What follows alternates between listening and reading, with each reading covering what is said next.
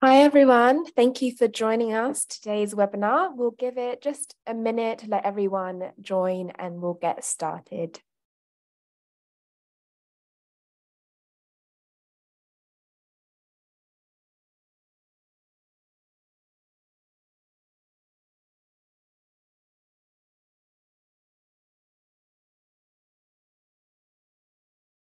Hello to everyone that's just joined. We're just going to give it a few more seconds to let more people join and then we'll jump straight in.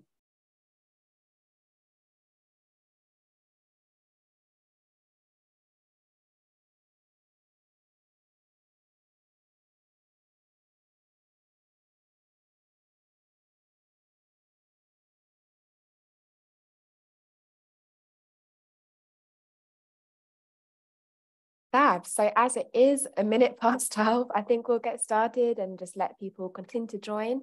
But yeah, thank you very much for joining us to our third and final webinar for our Green Match Fund series. And my name is Beth. I'm the Marketing and Comms Manager here at Big Give.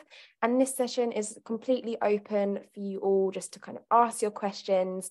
No question's a silly question. And we're happy just to answer and help you out as much as we can. And on the call, I have my lovely colleague, Karen, who I'll let introduce herself. Hi, everyone. I'm Karen. I'm the Customer and Operations Executive at the Big Give. I see a lot of familiar names from emails, but it's nice to see you over Zoom as well. So before we get started, I'm just going to run through the admin-y bit of the webinar. So you will see the chat box and you can set your chat reply to everyone. Please introduce yourselves and you can chat to share ideas and thoughts. And if you have any tech issues, please post them here too. There's also the Q&A box and you can type your questions into this box as well and we'll address them. You can also raise your hand to speak at the bottom of the Zoom panel. You can ask your questions directly like that as well. And if there's any accessibility things, please click on the caption button to see a live transcript. And just to note that the meeting is being recorded. And if you have any additional questions after this webinar, you can always email us at hello@biggive.org and we'll be happy to help you. Wonderful, thank you.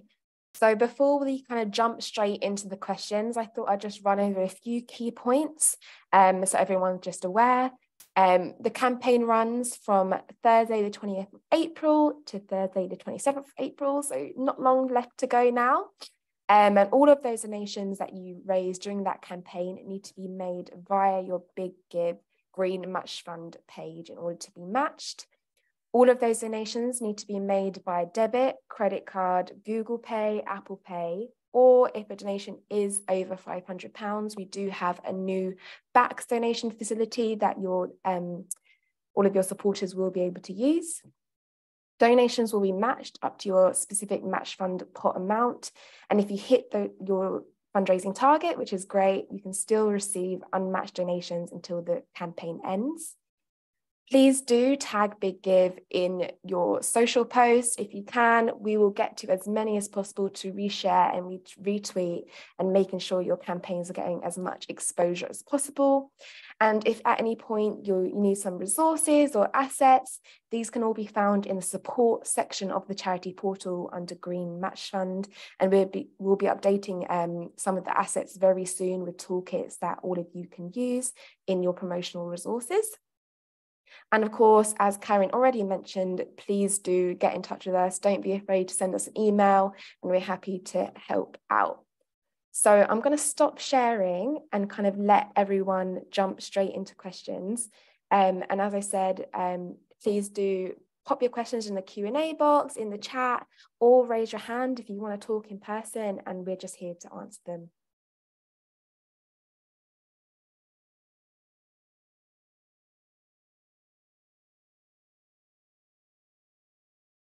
I can see Lewis has raised his hand, so let me open this. Hi, Lewis. Can you guys hear me? Yes. First of all, thank you so much, Beth and Karen, for organizing this. It's been so educational and so good for us to learn about how Big Give works. So without further ado, I work for Pelorus Foundation. We are an international wildlife conservation charity. And I remember from yesterday's talk that one of the things you guys recommended was to localize or appeal. But my question would be, at the moment, I'm trying to make an appeal to support pangolins. So I'm supporting pangolins in the southern part of the African continent, specifically Namibia. I work from London. How on earth do I localize my efforts for my campaign, knowing that it's in Namibia? What are your thoughts around this? Thank you. Thanks, Lewis. Really great question, and something that is a really relevant point. As Ed kind of mentioned in the call yesterday, I know that for international charities who are working with projects abroad, we know that it's a bit harder to localize and that might not necessarily work for you. What you could suggest is trying to get in touch with, news sites where your charity is actually based. So if you're based in London, that's where your kind of headquarters, I would say, are. There is still an option to kind of reach out to maybe local London news to cover the event.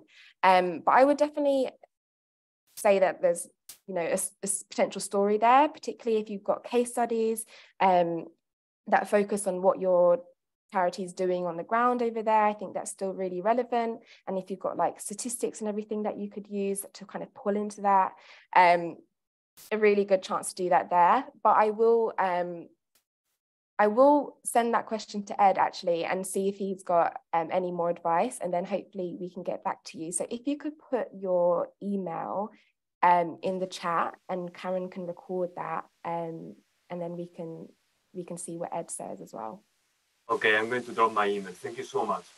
No problem. Thanks, I think we've got a few more questions, Karen, so if you could. Yeah. The one in the QA box is, can corporates and trusts and foundations also give to the campaign? So the answer is yes. And when they're donating, they would fill out their individual's name and then use a company or the trust's bank details in that section. And so we'll know it's from a trust or a foundation.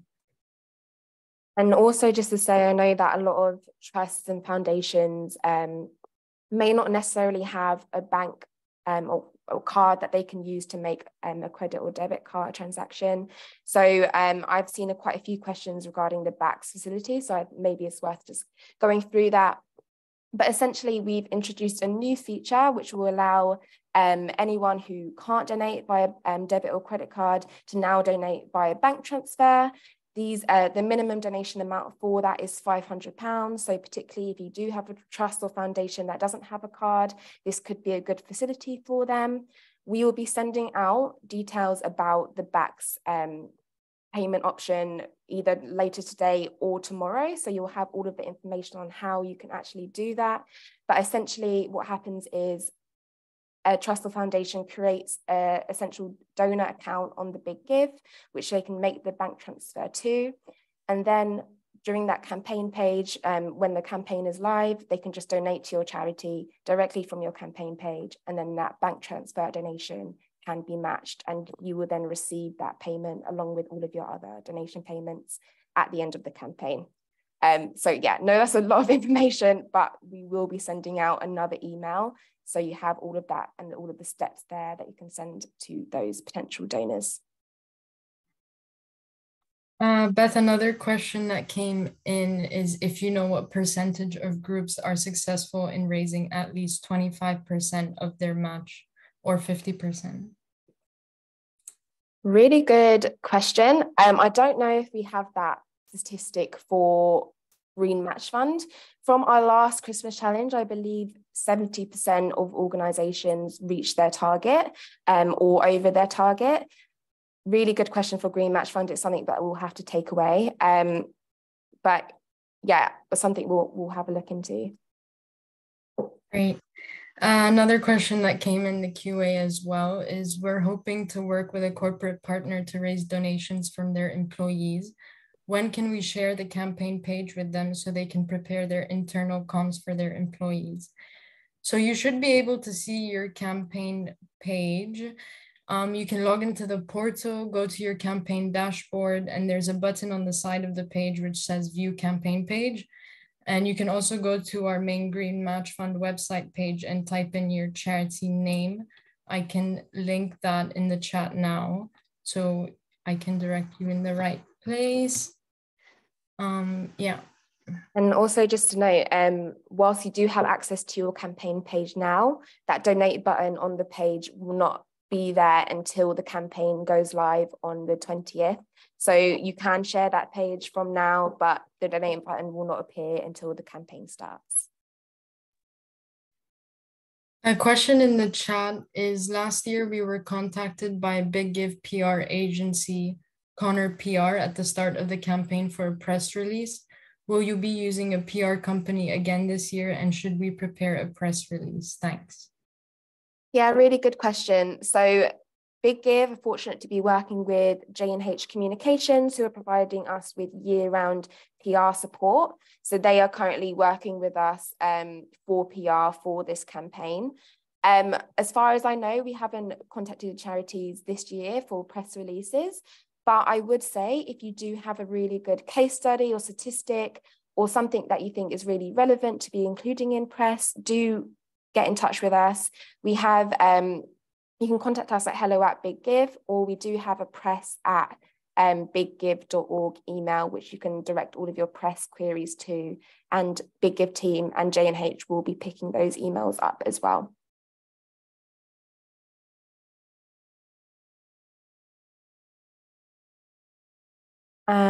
I can see one question here that says, can you clarify, please, the match for match account?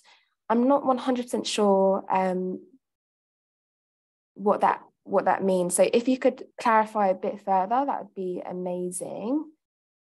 In the meantime, is there any other questions on the dot, Karen? I don't see any at the minute, so. Oh, will there be a Green Match Fund video again with celebrities, etc.? This was really great last year. Yes, so it's something we are currently in the process of working on. We're very fortunate to be having Megan McCubbin supporting the Green Match Fund campaign this year. So she will be included in the video, and we're aiming to launch that video a week before the campaign. So we'll make sure that all of you have a link to that video.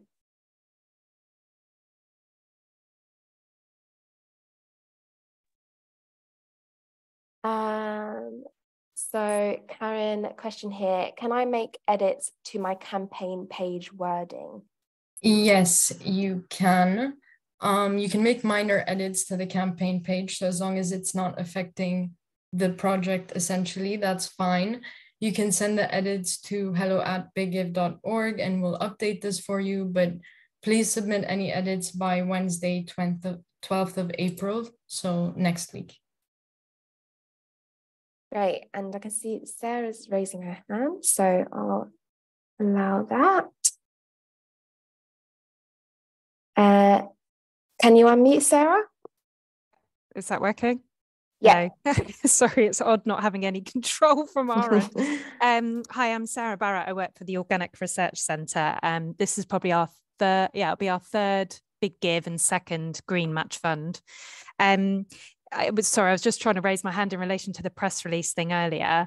Are there any, so you did like a kind of dummy, well, I think you're going to update your assets soon because there's a lot of gaps, and I'm assuming that's going to happen based on what you said. So you might be doing this anyway, but there was like a kind of dummy letter that you might write to a supporter, but it still refers to things like World Earth Day, which obviously isn't relevant this year.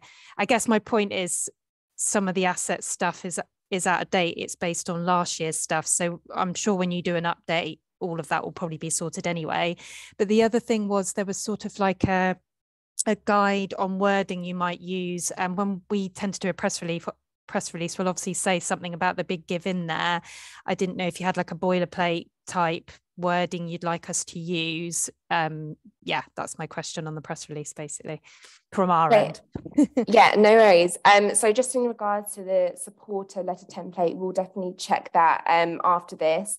I would just say that World Earth Day is happening on the 22nd, so it's still relevant to pull into any comms. It just won't be on that launch day. Yeah. Regarding the press template, that is something that I have updated very recently. So in the marketing templates resource, there is now a link to that press boilerplate that you can use. But yeah, let me know if you have any issues accessing that, and we can help out. Okay, thank you. Let's see, we've got another person here. Hiya, can you unmute? Hi, thank you so much for taking my question. I actually have two. So to be clear, if we raise 10K, the Green Match Fund would also match another 10K, is that correct? Yeah, so it depends what your campaign target is, but if you have 10K of match funds allocated to your campaign and you raise 10K in online donations, then yeah, you would, your total fundraising target would be 20K, and that's what you would receive. And if we raise over our target amount, will the Green Match still match it? Or is it just up to 10K? So it'll be just up to your allocated match funding amount. So anything you raise over that target just counts as extra unmatched and unrestricted donations to your campaign. And last question, sorry. Once the campaign week starts, will it be clear on the campaign page like how to donate, like i.e. like a donation button? Yeah, exactly. So that donate button will appear on your page at 12 p.m. midday on Thursday. And then there's like key steps for all of your supporters. So it's very clear on how to donate. If you are interested in how it looks, I would advise going to our website now and just having a look at one of our active campaigns. You can click donate on one of them and just like go through the first steps and just get an idea of what your campaign page will look like. Okay, perfect. Thank you so much. No problem. I see a question here. We will likely be approaching corporates for match funding. In terms of thanking post-campaign, what do you think about giving the use of small trophies as thank yous? I mean, yeah, I haven't really had experience with that before. I think it sounds like a great thing. You know, I would love that. But I think it's definitely worth asking other charities because they will know a lot more about post-campaign thank yous. We actually have a Facebook group where you can kind of post questions to other charities. So potentially something that you might want to do. I'll put it in the chat now. So all of you have kind of a chance to talk to each other and get advice from each other after the campaign. But yeah, definitely something that's not in my experience. So another question is, I'm waiting on trustee date of births to finish the portal details. What's the latest I can submit this? So there isn't an official deadline to be submitting this, but of course, the earlier the better, because that means your payment details will be confirmed. And in that sense, you'll be able to view your campaign page and obviously get the donations to yourself after when the campaign's live and also after. So essentially as soon as possible. And also the campaign runs for a week, but what is the final date and time that donations will be matched? And can people still give to the site for a period of time after, or will it close? So the campaign will be live from April 20th to the 27th, both at midday. In terms of the donations being matched, it's until you reach your target, of course, in that time period. And yeah, did I miss anything, Beth? So yeah, just to kind of add to that, the donate button will disappear from your campaign page after 12 p.m. on the 27th. So if you are potentially going to receive more donations, what I would do after that point is start directing people to your main website and getting them to donate via whatever regular donate option you have set up on your website already. But oh yeah, just to add, those won't be matched, by the way. Okay, let's have a look. In terms of income reconciliation for our internal systems, can you clarify how we'll know what is the big give income, please? So when you receive a payment from us, it should say Big Give and then your charity name. So it should be clear in your bank statement that the payment's from Big Give. Stripe pays out their payments every Monday with a 14-day delay. So that means I think you will see 2 separate payments from Big Give that will make up your online donation payment. So just keep that in mind. When you receive the first one, you should wait to expect the second one as well. I see 2 questions regarding donor data. So yes, you can see this if you go to your campaign in your portal. I think it's under, is it donations? Yeah. Where you see the donation details in the CSV, and you'll be able to get everything you need, especially for gift aid as well. Great. I have a question here. When we release the hashtag you'd like us to use as part of the campaign, please? So the hashtag is #GreenMatchFund. We put this in a webinar, but I will make sure it's updated in the resources as well if it's not there already. So I'll just make a note of that.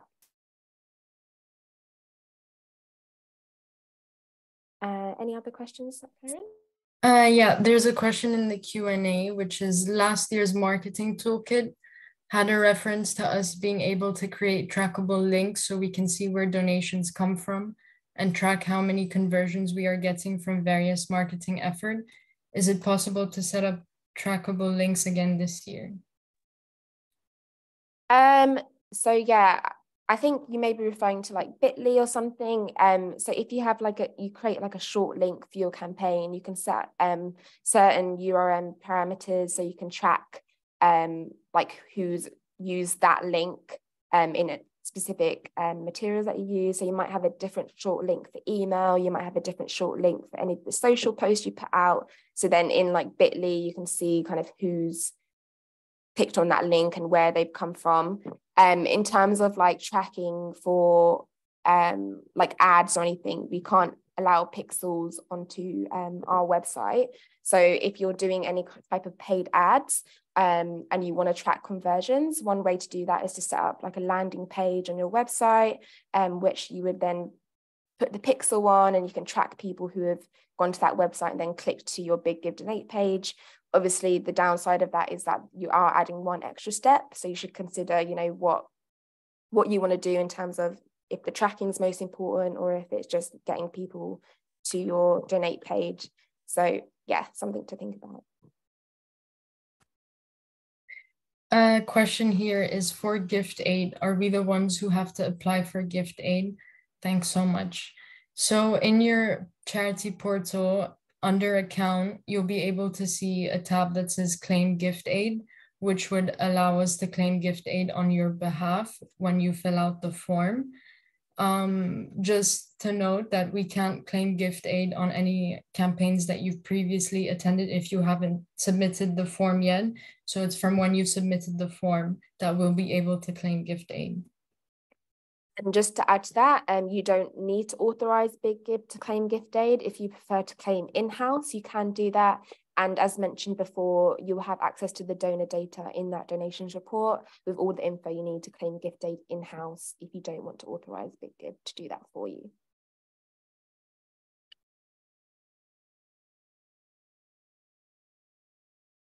Have a look.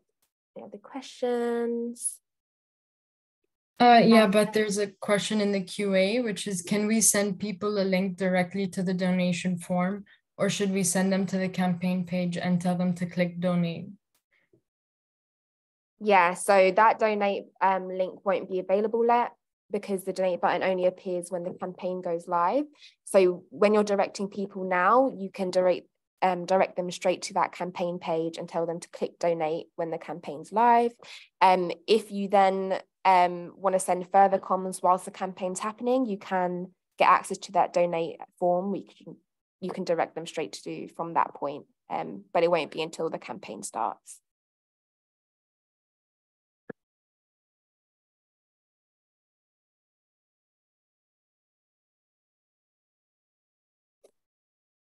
A question that came in about gift aid. To sign this off, it is saying it has to be done by the person responsible in the trust. If they aren't currently at work, am I allowed to do this on their behalf with their approval? Yeah, so to be able to have that person's name show in the form, they need to be added to the team section of your charity portal, and then they would need to log in and complete that section. So essentially what you would need to do, if you have their permission, is to create that login for them, get them to help you get access to that, and then log into the portal as them, and then complete the form on their behalf. But yeah, I would just make sure you know, if you have approval, that you have something kind of written down to show that you have approval to do that.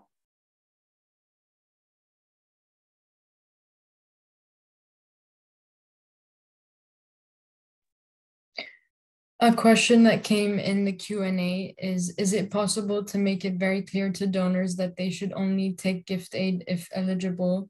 We had problems with businesses clicking the box last year when they weren't. So unfortunately, we can't add any more kind of text to that field, just because we want to make it, I think there's already quite a lot of text there on that donation form, and it kind of adds a lot of friction if we continue to just add more wording. What I would advise is trying to make it very clear in any comms that you've got going out. And also, if you keep an eye on that the donation data in your portal that comes in, if you're seeing ones that have done it incorrectly, if you let us know as soon as possible, and we can work out how to correct that whilst the campaign's running, because it gets a bit more complicated after the campaign goes live. I mean, after the campaign ends.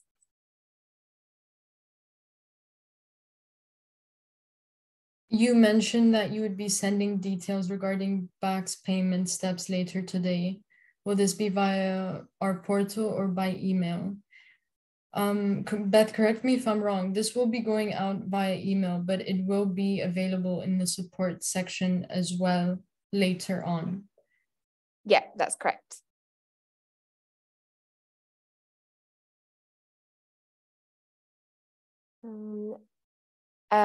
One question here. I'm having an in-person fundraising event during the campaign. What's the best way to accept donations? So really great if you're having a fundraising event. One way I've known charities do it before is they had phones and laptops and stuff available at the event, so people can make their donation directly whilst the fundraising event is happening. I know a lot of charities are starting to use QR codes now, so that when they have the QR code, it links directly to a campaign page, so people can make donations on their phone or whatever device they have there with them at the time. If you are accepting cash, it is a little bit more complicated. What you can do is get someone from your charity to accept those cash donations and then make a donation on the behalf of all of those donors. But to note, we can't accept donations from the charity like bank account itself. It would have to be like a trustee or an employee making a donation from their personal card and accepting those cash donations. So yeah, something you would have to work out with your finance team, but kind of an alternative option if you do need to collect cash at the event. Great, thanks, Beth. Another question is, what happens if we don't reach our campaign target? So you'll receive everything you raise, plus whatever that amount was matched up to your allocated match funding amount. Of course, there isn't kind of a, what's the word I'm thinking of, like a consequence for not reaching your target. You will still receive what you raised plus that amount matched, but you just won't access the remaining match funding in your pot.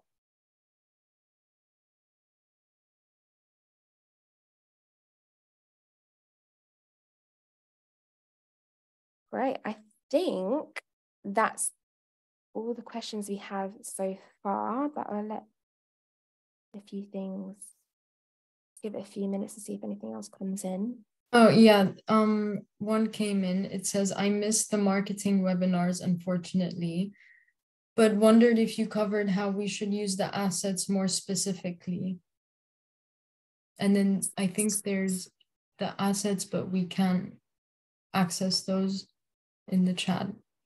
Right. So yeah, in the marketing webinars, we had a beginners and an advanced one. The links to that are in the support section of the portal, I believe on templates and assets, or one of those marketing runs. So you can view those recordings if you need to look back at them. But we went over kind of the creative direction for the campaign, and then a bit more into detail about how we're using that creative direction in our social media and emails, and how you can use like press and paid ads and so on. So I definitely advise having a look at those if you haven't already.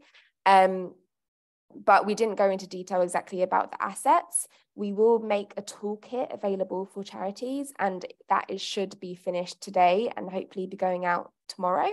So in that toolkit, it'll give a bit more detail about the creative direction, how you can start using those assets in your own resources. It gives you lots of details about our brand guidelines and everything. So that will be available. But we don't have any. If you do want our guidelines now, in the support section under the general section, you'll find our brand guidelines. So that gives you a bit more details about our logos and how you can use our logos. But all of the social media graphics and everything that we have there are for you to use and kind of develop for your own purposes. Is kind of completely free how you use them, as long as you're not kind of editing the logos or making it different and stuff like that. And they added to that and said, I gave a list of what's on the assets, but it doesn't say what they are for exactly, just says for social, etc., but not details about if it's for Facebook or Twitter.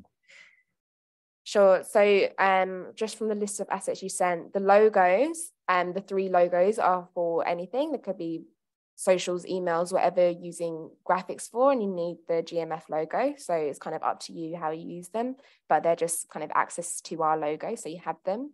The email header is for any emails that you're due to be sending out. The size of that header should work, but you can resize it to your purposes if you need to. And the social graphics are just meant for social media, and they can be used just as like a save the date. But we put them there in the interim just so you have assets before the toolkit is sent out. But again, you can use them on any social media site.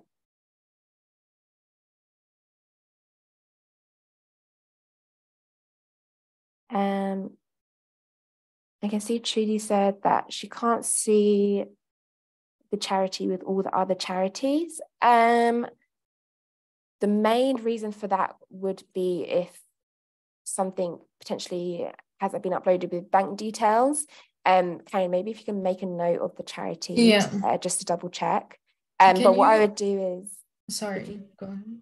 Yeah, Trudy, if you can send us an email, just so we have that on record and we can look into that for you and make sure we know why that's not showing. Could you possibly type in the project name as well to see if I can find it and link it here?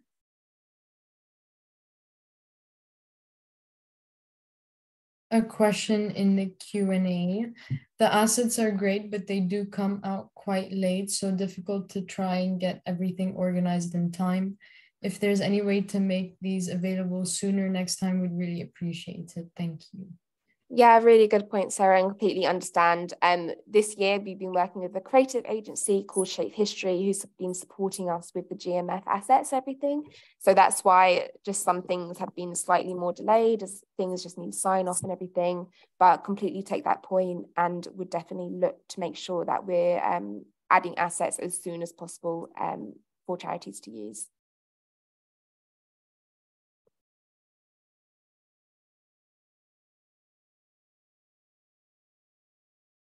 Great.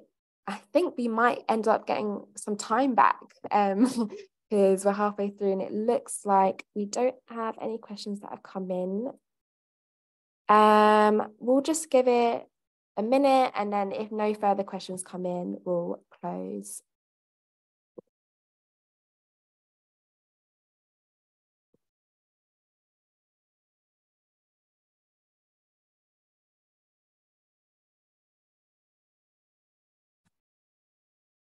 Thanks for joining. Thanks, everyone. And yeah, if you do think of any other questions in the meantime, please do feel free to send us an email. But otherwise, thank you all for joining us and hope you have a lovely lunch break.